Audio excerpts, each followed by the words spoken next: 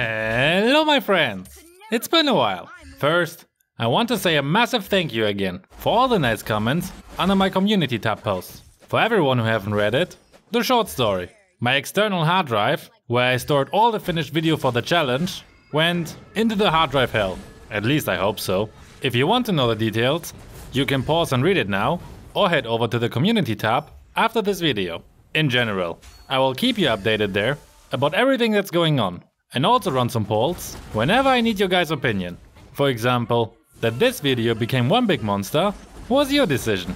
About the giveaway, I decided that this will be the last video with secret codes. Yes, you had me right, codes. Since this is a really long one, I included 5 codes, and they will be the last. On the 25th of August, the giveaway will end. The upload schedule will be basically from now on. When a video is done, it's done and will be uploaded.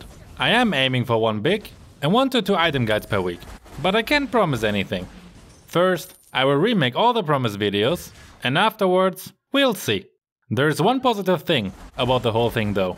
It gave me the opportunity to review my videos, and honestly, I'm not 100% happy with my 2 weakness videos. I'm not saying that they are bad, far from it. But I have the feeling they just could have been more juicy, content-wise. That's why I took a different approach for today's video. But before we get into that, I want to say a big thank you to 𝐂𝐨𝐼𝐿, who bought me 40 cups of coffee. And of course to Vince as well, who's a buddy of mine. Thank you so much for your support. I just bought 3 new bags of coffee on Saturday. I think I've never mentioned it, but I love coffee. So again, thank you so much. Last, we have the usual 5 shoutouts for today. And they go to 𝐂𝐿𝐼𝐿, 𝐷arkXCR135, I'm a Gamer 941, Ling Shinobu, and Hamza Ali. I think I don't need to tell you to write something nice anymore, because you guys are nice anyway. So, enough blah blah blah. Now, let's get into the meaty part. While rewatching the weaknesses video, I realized that it would be more helpful to not only know the weak spots of a hero, but also to understand the general mechanics of a hero. If you understand how a hero works, you can predict what your enemy is most likely going to do next. I've implemented time steps for this one, so you can also jump to the heroes that interests you most. But I would highly appreciate it if you stick with me through the whole video. In case you didn't know, the longer people watches your videos, the more people will get this video recommended by YouTube. So in general, the best way to support your favorite YouTubers is watching the whole videos without skipping around. I'm trying to make it as interesting as I can, so you will learn many new things along the way you maybe never knew. Now, let's start with Alice. I will not explain you the obvious things, like that she can teleport or that she restores HP with her ult. This is common knowledge that every one of you should know. But what you guys maybe didn't know is that whenever a minion dies close to her, a so-called blood orb is generated. With this, Alice increases her max HP by 10 and restores 50 mana. After absorbing 12 blood orbs, she receives 10% cooldown reduction, after 25, 15% bonus HP restoration and shield, and after 50, plus 40 movement speed. Why am I telling you this? Well, since she's mostly played on the side lane, it's very advisable to pick a very strong early game hero against her, who can zone her out from the minions early on. Before level 4, her damage is very limited, so you can take full advantage out of it. That also means to not fight against her while minions are around. After she reaches level 4, she can not only absorb their HP, but also restores mana when they die. In general, it's the best to shut her down early, because otherwise she will become a nightmare in the late game and tanky AF. Be aware that a good Alice player will try to reach the backline of your team with her first skill. So as frontliner, especially as tank, don't go too far away from your squishy teammates. Or as squishy hero, keep your tank close enough so that he can protect you. When Alice tries to escape, she usually throws her blood ball into one direction and runs into the opposite direction. Like this, you can't chase her alone, unless you play a very quick hero, like Ling or Fanny for example. So keep in mind, like I explained you before already, you don't need to necessarily kill an enemy to be able to take an objective. Don't waste your time by chasing an enemy you can't catch for sure. Let her run and focus on the objective, because that's what will bring you the victory. Now, let's talk about what are the best ways to fight her. One way is to use other regen heroes, since they can stall the fight for so long that Alice runs out of mana. And without mana, she's pretty much doomed, like almost all heroes who use mana. By the way, that's in general something you should always keep an eye on. You can always see the enemy's mana. So if you see that an enemy has low mana, it's a good indicator that you could engage aggressively against them. Anti-heal obviously works really well against her too. The 3 anti-heal items are Sealer Bird, Necklace of the Runs, and Dominance Eyes. What also works against her is Demon Hunter Sword on heroes who uses basic attacks. With a passive effect, you can melt on a huge amount of HP easily. Otherwise, your team shouldn't stay all on one spot, where she can drain all of you out of life, while you're making almost no damage because of her regen. Find the right balance in between near, but not too near. Stunning her before she can use her ult, and just burst her down also works very well, at least until the late game. Last, shooting her down from a safe distance is another good way to beat her, if you have a hero who can keep the distance, or an awesome tank who can protect you from her. Before we move on, let me tell you a little trick that she could use. She can use the frozen effect from Winter Junction and keep her ult active, just that you're aware of that. Aurora. She's one of the many one-shot mages in the game. The mechanic of her is quite simple. Whenever she uses a skill, she gains a stack of frost energy. Once she has 4 stacks, she can freeze an enemy hero for 1.5 seconds when she's hitting them with her skill. That she can do instantly with her second skill. She also deals 20% extra damage to the frozen target. So always be super careful around her when she has 3 or 4 stacks up. Why 3, you may ask? Well, she could simply use her first skill, which is an aiming skill, and directly use her second on you, which is a target locked skill. The second plus ult combo is enough to at least damage an enemy heavily. In general, when you play against a one-shot mage, bushes are your worst enemy as squishy hero. Never, ever just run blind into them. Either play a hero who can check bushes with their skills, like Kagura, Lilia, Nana or Selena for example, or go together with a tank who's checking them for you. Little note for all tank users, please check the bushes for your squishy teammates.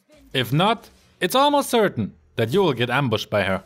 Also, never underestimate her poking ability. This one you will hear more often from me. With her first and second skill combined, she can deal easily over 1000 magic damage. So as squishy hero, it's enough to get poked twice, to be basically out of HP.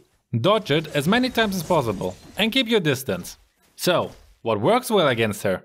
First, the most obvious, Athena's shield. When you're the target of her ambushes, mostly as squishy hero, I would highly recommend that you build Athena's shield after your core items. This will prevent that you're being one-shotted non-stop. What also works very well is Purify, or a hero who have a CC removal skill. As a tanky hero, you also don't need to be too afraid of her, especially when you have built Athena's shield. Then you can make her as your priority target and give your squishy teammates a much easier time to clear up the rest of the enemies. Her biggest strength is also her biggest weakness in the end. Ambushes works really well against her, especially when her stacks are not up. Otherwise any stuns and huge burst damage is also very effective. That counts for almost all squishy mages though, since they lack their escape skills once you've caught them. Another thing you will hear me saying more often. Cecilion. What makes him so strong in the late game is that whenever he hits a unit with a skill, he stacks up his passive. That gives him extra mana, and his skill damage increases with the maximum amount of his mana. That's why he becomes stronger and stronger the longer the game goes. Playing against a Cecilion in a 25 minutes match is a horrible idea. All of his skills have a fixed range, so in order to avoid his first, be either out of range or near enough to him to not get hit by the bat. But only be near him if you want to attack him. He can defend himself pretty good with his ult. He increases his movement speed by 60% for a short moment, and he gains immunity to slow effects. He also slows down enemies who he's hitting with his bolts and heals himself when hitting them. His second skill, you should be able to easily avoid it by sidestepping it, and not just stand still on one spot. Be always prepared for it to appear. So, what can you do against him? Well, picking a mage with a strong early game can make him fall behind easily. We will talk about them later as well. Really focus on finishing the game as soon as possible. He has the potential to turn around a totally one-sided game if you're not able to finish it, since he's not stopping to get stronger after you have his full build. Maybe you saw it in another video on YouTube already. With his full stacks, he can even one-shot the Lord. In reality, he will never become this strong. But after 25 to 30 minutes, he can one-shot almost any enemy. Using quick heroes who can dodge his skills easily are a very good choice. And obviously, Athena's shield can be your savior again. I wouldn't camp in the bush when 𝐂𝐶 is near, especially in the late game. Most 𝐂𝐶 players will just randomly nuke their first into the bush and deal a huge amount of damage to you when you're hiding in it.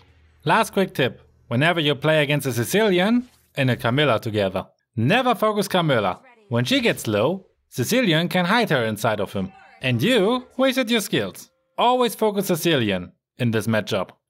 𝐁𝐮𝐲.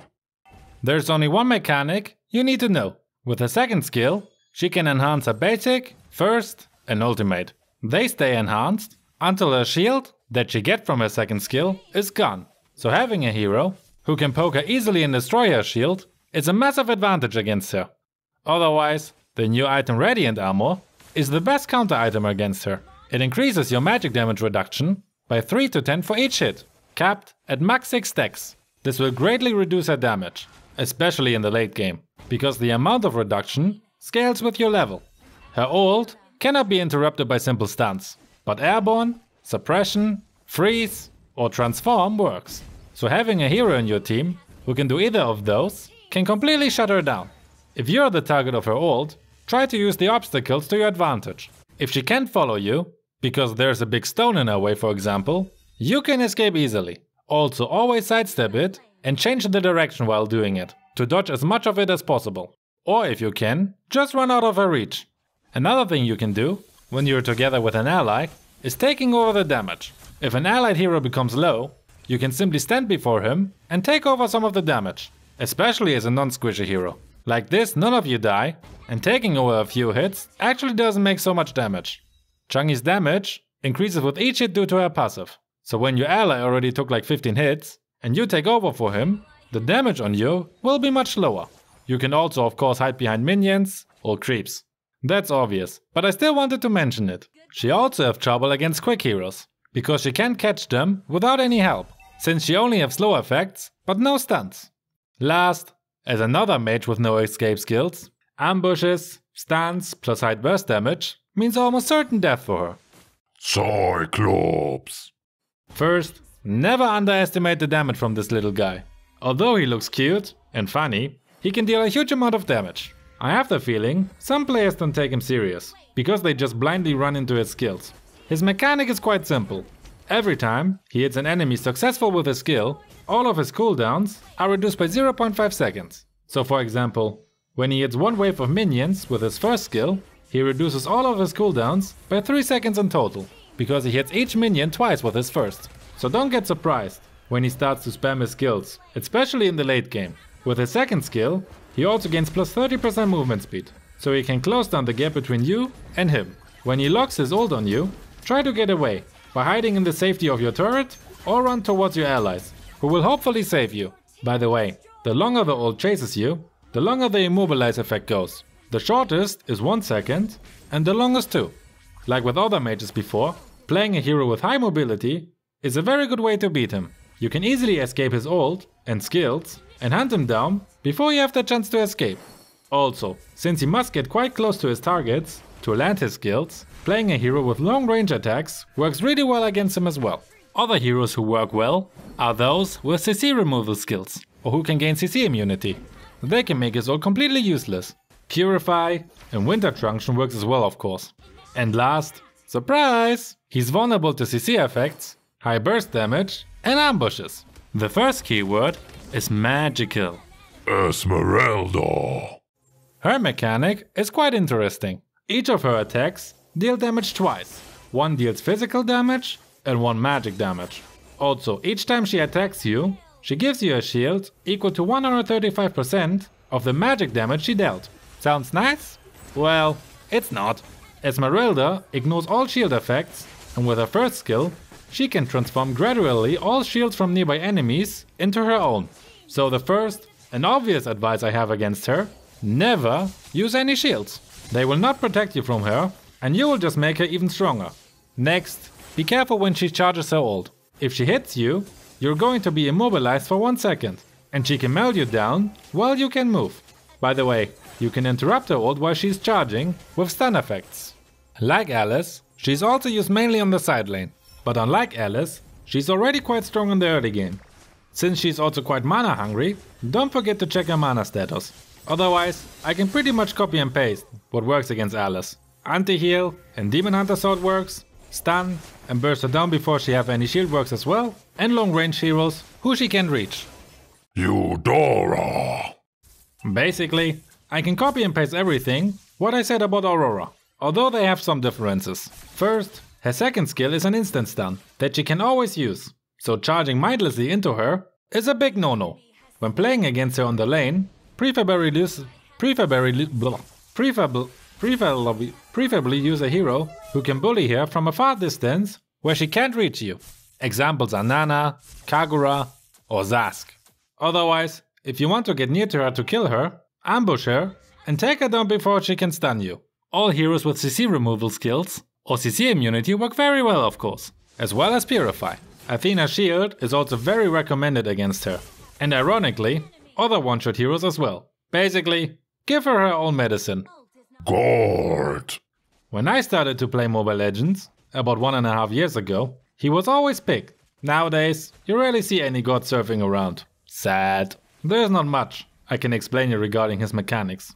One important thing is that whenever he deals 4 times damage to a single target, he will inflict 160 plus 70% of his total magic power as true damage. So never underestimate his ultimate damage, because with his true damage, he can melt down many heroes in no time.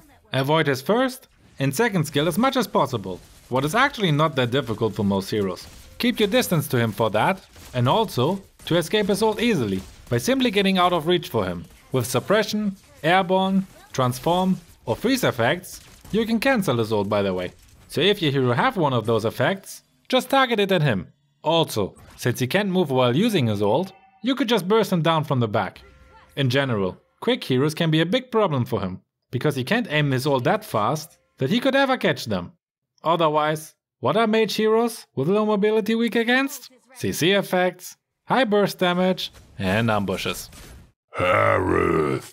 Okay, his mechanic is more interesting again. His passive reduces the duration of any CC effect, except suppression, by up to 45%, depending on the amount of enemies near to him. So when you're in a gank, be aware that the duration of your CC skills is much shorter on him. With his second skill, he will dash and gain a shield when an enemy is nearby. The more enemies are around, the bigger the shield becomes. His basic attack is also enhanced, and when he's hitting an enemy with it, the cooldown of this skill is reduced by 3 seconds. Next, don't get hit where the 2 waves crash. This deals significant more damage than just getting hit by 1 wave. At best, you're not getting hit at all, of course, but if you can't avoid it, at least make sure to not be in the middle of it. When he activates his ult and the sword appears, the cooldown of his dash skill is reduced by 4 seconds. And when he comes in contact with the sword, while using the dash, the cooldown is reduced again by 3 seconds and the cooldown of his first by 1 second. That's why he can dash around almost endlessly when he's using his ult. So, what can you do against it? Well, the easiest will be to not fight him where the sword is. If it's possible, just retreat. In the early game, he's also not the strongest, so if you have a strong early game hero, play very aggressive against him. If you let him snowball, he have the potential to dominate the whole game. If that happens, make sure to buy anti-heal items to reduce his shield. Otherwise, anti-dash heroes are the best hard counters against him, like Kufra, Mincetar or Phoveus. Heroes with an instant stun and burst damage can stop him also very well in a 1v1, talking about Eudora, Aurora, Saber, Jawhead or Cho. Esmeralda works also very well against him, for the mentioned reasons. The second keyword is MLG. Harley. My little favorite. Right now, he's one of the strongest heroes. Well, until his nerf comes, but you don't need to ban him always necessarily. And I'm not only saying this because I love to play him.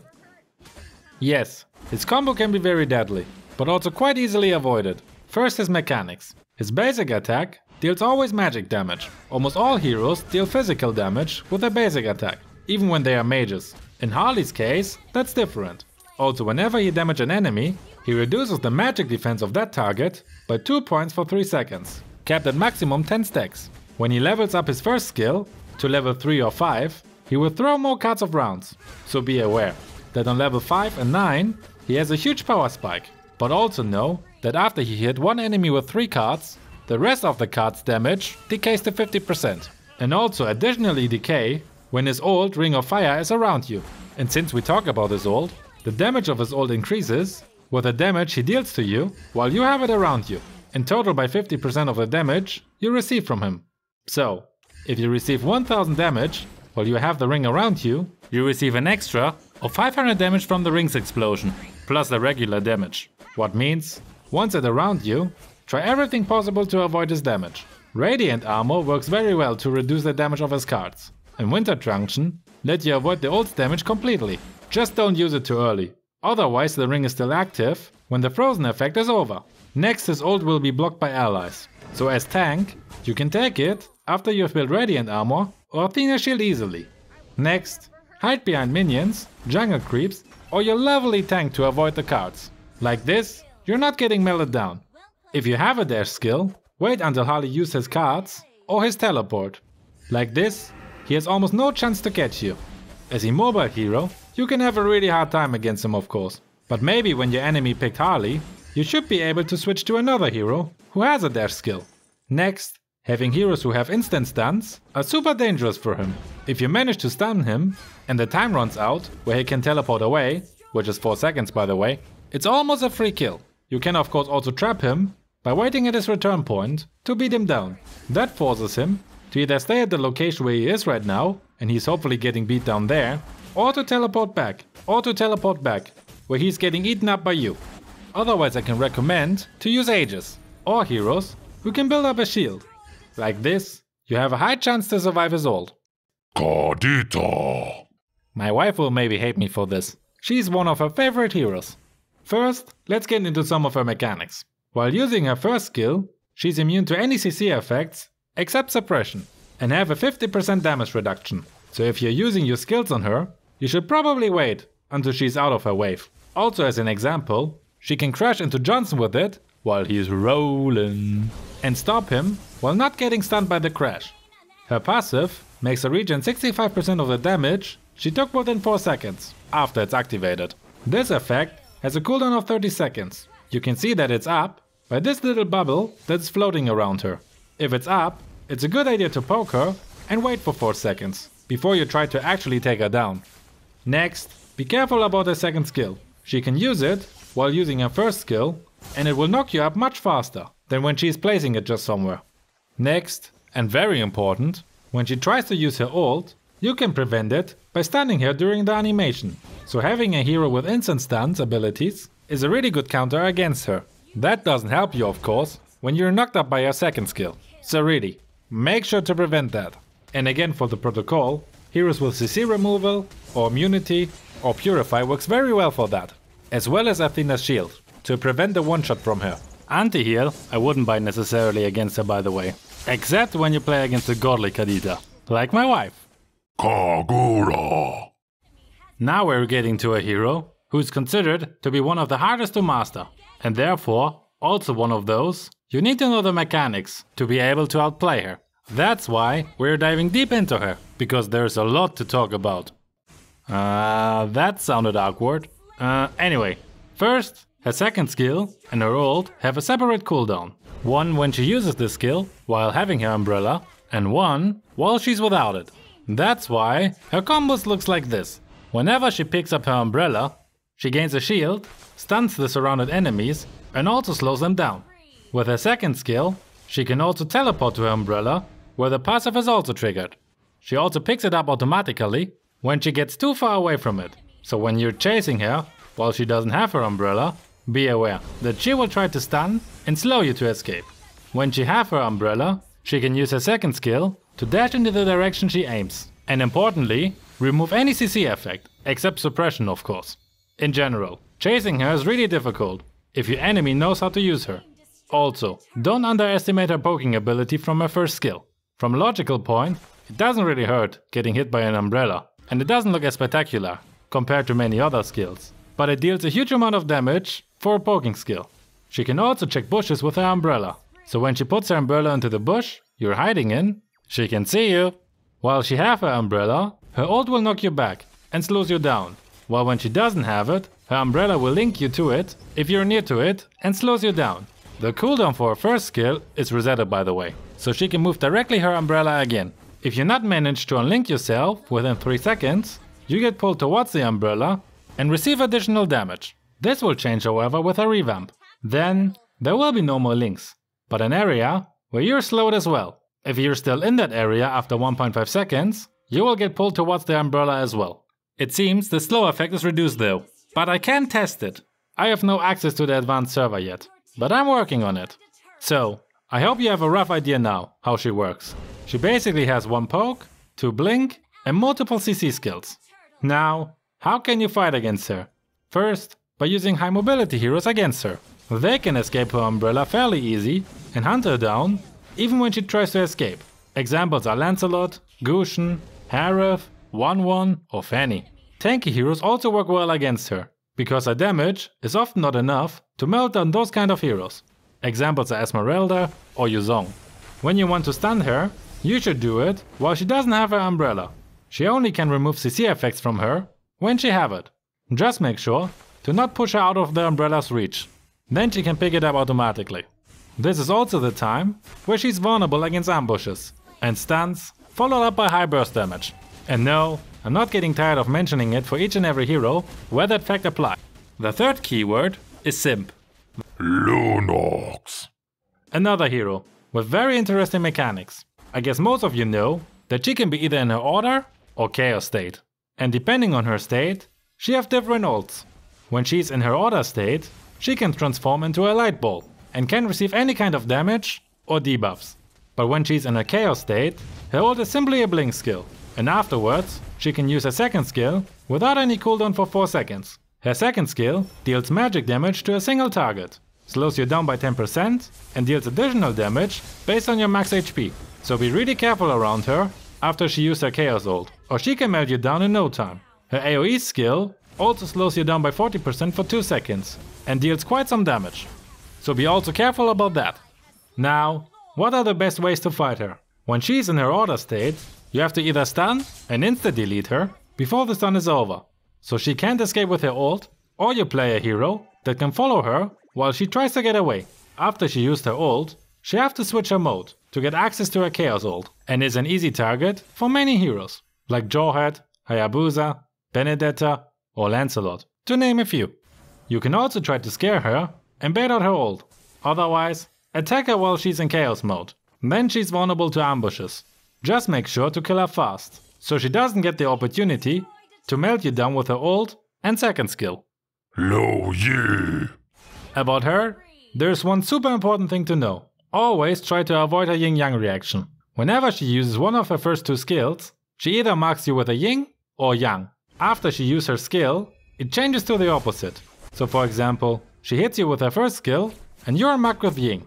Afterwards, she hits one of your allies with her first again, then he is marked with yang. As soon as you two come together, boom! Her yin-yang reaction is triggered and deals massive damage, and also stun both of you for 1 second. Her first skill is a charged one. That means she only can use it when she have a stack available. In her case she gets 1 stack, all 8 to 6.5 seconds. She can have up to 4 stacks and gets one immediately after a yin-yang reaction. Also the cooldown of it is only 1.2 seconds. So, she can spam it out pretty fast when she's fully loaded.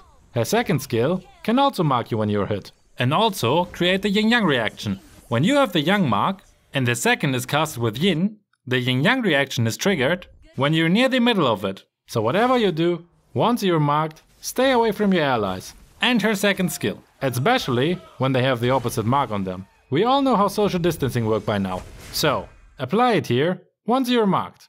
Also be aware, when she changes her mark on you, or your ally, she gains a shield and plus 30% movement speed. Next, she also have a teleport of course. There I can only advise you to be careful. It can happen that all 5 enemies are in it, or none. I wouldn't advise you to just stand alone next to it, because if there are really multiple enemies coming, well, you're doomed most likely. And now, I can repeat once more what immobile heroes are weak against. CC effects, high burst damage, and ambushes. Hallelujah! Lilia. Let's talk again first about her mechanics. She uses her second skill to set her shadow energy somewhere. Next, she uses her first skill while we create a so-called gloom. When it detonates the shadow energy, he will stay for 8 seconds unless he detonates another shadow energy. Then the time is resetted and the gloom is upgraded. He can be upgraded up to 4 times, and with each upgrade, he deals 30% more damage when he detonates a shadow energy. Her second skill is a charged one and can be stacked up to 5 times and has a cooldown of 1 second. After 9 seconds, she gets 1 stack. Like this, she can hunt down an enemy pretty quickly and deals a huge amount of damage. Be aware that she have her first 2 skills already available at level 1, so most Lilia players will be super aggressive from the beginning. You can see here that the gloom has a radius. In that, her movement speed also increases. When a shadow energy is casted outside of it, he will not detonate it. So, to avoid him, you should simply stay away from it. When she uses her ult, she will not only get a lot of her HP and mana back and teleports to the position where she was 4 seconds ago, she will also get immediately 5 shadow energy charges and can start to spam them around and feed her gloom. So, what works well against her is what works well against any immobile mage heroes. Surprise! Another important thing to notice. I'm sure you've noticed the shoes that run behind her. If you're not seeing them, it means her ult is on cooldown. So that's a perfect chance to kill her quickly. No. Oof, she can be annoying AF. And I love it. I don't think I really need to explain her skills. With her boomerang, she would try to poke you non-stop. With Molina, she transforms you into a cute cuddly thing. And with her ult, she tries to finish you off, or sends a flame shot into your face if you're still alive. Getting into a close combat against her is almost impossible if she sets her Molina right, so don't even try it. Ambushes are also difficult, because she can set her Molina into bushes to check them and transform you while you try to hide in it. So, what you need is a hero who can counter exactly these things. Any hero with CC immunity, CC removal, or in general quick heroes will have an easy time against her, because you can escape Molina easily. It follows you only up to a certain distance, so if you're out of reach, it will not catch you. Without Molina, she becomes much more weak. I forgot. You can also escape Molina by simply going through a wall, or by becoming untargetable, for example if you're concealed. Of course, she has an escape mechanism once she dies, but in the end, even if she gets away, it's not so tragic. When she's away, she has to recall to the base, and before she's back, you should have been able to secure the objective you're aiming for. Also, this effect has a 2 minutes cooldown, so in this time, she's easy fodder for many heroes. Oh, that. There's one very simple way to counter her, and I guess most of you know it. Have at least 2 heroes on the team who can easily interrupt her ult, and you're good to go. Whenever I play against Odette and have a stun, I always keep that one available for when she tries to melt down the whole team. If she have Purify, you should of course make sure that you're not wasting your stun while she have it active, which you can see by the way, although on a small phone it's kinda difficult. Besides that, don't underestimate her poking ability. With her first, second and passive, she can poke your HP down quite easily if you're careless. Otherwise, like with all mages, Athena's shield or radiant armor can save your butt. Farsa. I think most of you are aware of her skill set. What you might need to know is that when you get hit by her first skill and afterwards getting hit again, you're stunned for 1 second. In general, with her first and second skill, she have great poking abilities. But of course, her ult is her main damage source. To counter that, you need a hero who can reach her quite easily and interrupt her. There are many who can do this.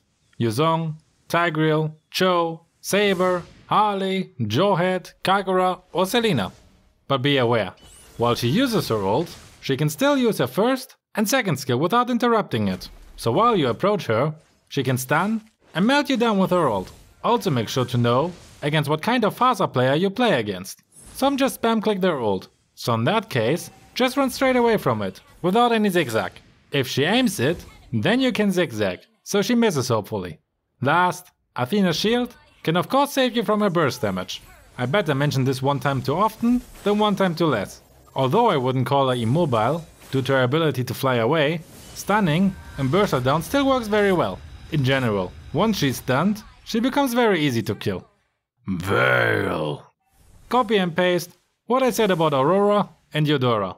Although he can choose if his skills will have a CC effect or more damage, most will choose at least for Detonator the CC option. His passive has one interesting effect. For every kill or assist, he gains +8 movement speed up to 10 times. So in total, he can get up to plus 80 movement speed, so don't be surprised when he's speed in the late game. Otherwise, to make it quick, since we are already so long into the video, and I don't want to waste your time, use heroes with high mobility, or CC removal, or purify. Always be careful around bushes, Athena's shield, because duh, and make ambushes, stuns, and high burst damage, because you have no escape skills. 𝐁𝐿𝐼𝐿.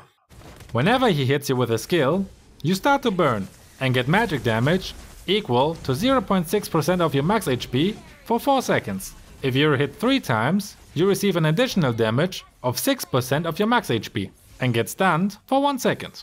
His fireball is a charge skill and can stack up to 2 times and have a cooldown of 1.5 seconds. After 8.5 seconds, he receives 1 charge. If he hits an enemy hero with a fireball, he restores 1 stack immediately. So, if he's hitting an enemy hero with each fireball, he can spam it out non-stop. On the advanced server, he can also restore them when last hitting a minion or a creep, but that's not implemented on the original server yet. This skill can be blocked by minions and creeps, by the way, so you can hide behind them to avoid getting hit. His second skill is the firewall. If you want to get close to him, wait until he used it. The cooldown of it is quite long, so once he used it, you have a 6 to 8 seconds time frame to get to him. Or you play a hero who can overcome the CC effects by immunity or removal. With his ult, he can remove all CC effects from him except suppression and increases his movement speed by 50%, which decays over 5 seconds. He also gets 4 vengeance flames around him, which he can use to enhance his first 2 skills. That means he can only use his enhanced skills 4 times after using his ult.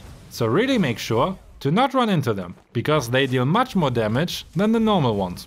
Otherwise use heroes with high mobility or CC removal or purify or long range heroes. His skills doesn't have the longest reach, so with a hero who can shoot him down from a far distance, you have also a very good chance against him.